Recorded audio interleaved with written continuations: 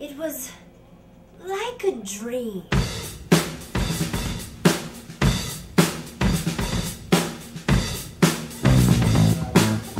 A glimpse into heaven, one could say. I was so young back then, and at the time, anything and everything was possible.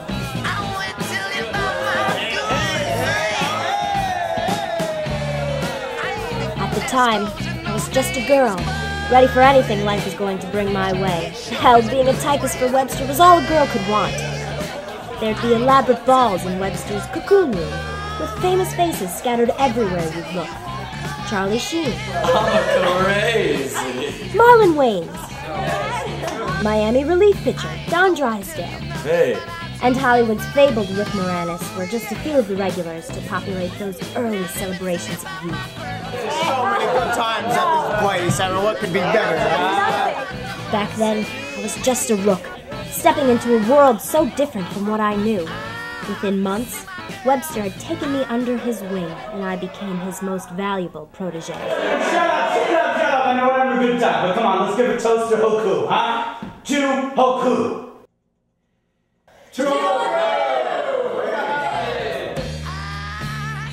Webster had become my mentor.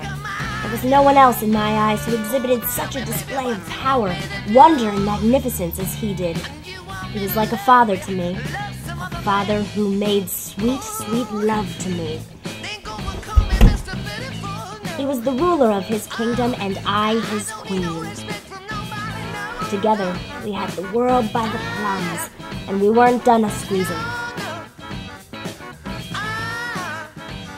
Of course, inevitably, the crank and booze became the bread and butter of my life, and soon enough, the milk turned sour. I ain't scared of your world. I ain't scared of nobody. Nobody! Was the lowest point in my life. I'd hit rock bottom. I had seen the bottom of every bottle. My reputation as a typist had been diminished to the status of a commons worker, and my dreams of taking over the mansion and the business were forever lost. So what happened? Yeah, how'd you split from Webster's mansion? By that time, my life was heading nowhere but down. Webster and I both knew it.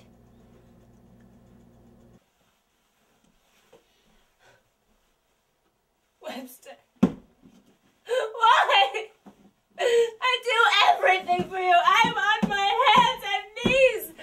I'm making you the pasta, and I clean your feet at night, every night, Webster.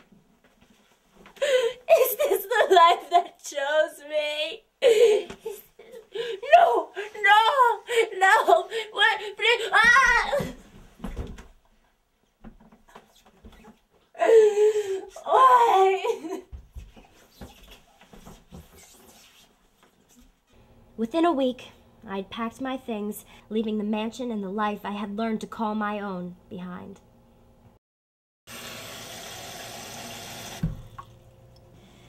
So you see, I'd like to help, but there's no possible way I could go back there. Oh, we're sorry we wasted your time.